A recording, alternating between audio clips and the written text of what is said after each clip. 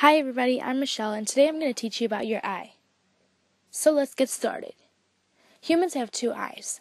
They're located on your face, between your nose. You're welcome. But what really goes on in your eye when you look at an object far away or close by? Okay, so I'm going to draw the human eye from a side view. The most important parts on your eye right now are the lens, cornea, ciliary fibers, ciliary muscle, the retina, fovea centralis, and the optic nerves. Seems so simple, right? Wrong, bro. But it's really easy, don't worry. So what you have to know is that light travels through your eye. The process that takes place in order for your eye to send the viewed message. Okay, so light travels through the cornea, through the lens, and hits the fovea centralis on the retina, on like the other side of your eye, and this sends the message to the optic nerves. So light goes to the cornea, to the lens, to the fovea centralis, to the optic nerves. Pretty simple. So what's accommodation?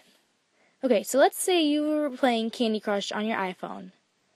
All of a sudden you look up and you see that hottie you've been crushing on forever, literally across the room. In this scenario, you're using two different types of vision, and that requires your eye to change focus or accommodate. Accommodate the new subject in focus. Specifically, your ciliary fibers, your ciliary muscles, and lens change shape and size to adjust. So when you look at a close object, your ciliary fibers contract, which means like they get smaller, and your lens changes to become shorter and fatter. So everything like bunches up together and becomes short and fat in this big blob. When you look at a faraway object, your ciliary muscles relax and the fibers and lens become longer and thinner. So when you're looking far away, everything stretches out and becomes thin and long and so skinny. So how do you remember this? Easy.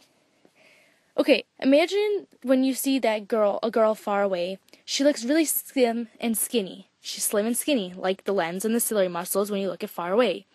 When the girl comes close to you, you realize that she's actually fat, just like your ciliary muscles and your lens.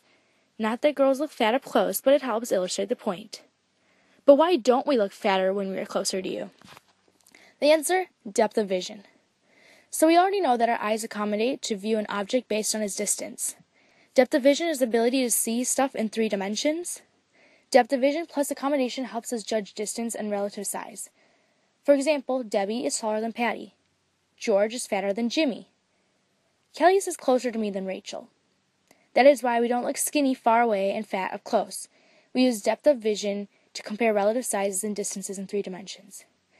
So the next time you're checking out that special someone, remember that your eye is taking in reflective wavelengths and diffracting it through the eye to send a message to your optic nerves, and that you're also using accommodation, depth of vision to actually portray the image of the person you're seeing.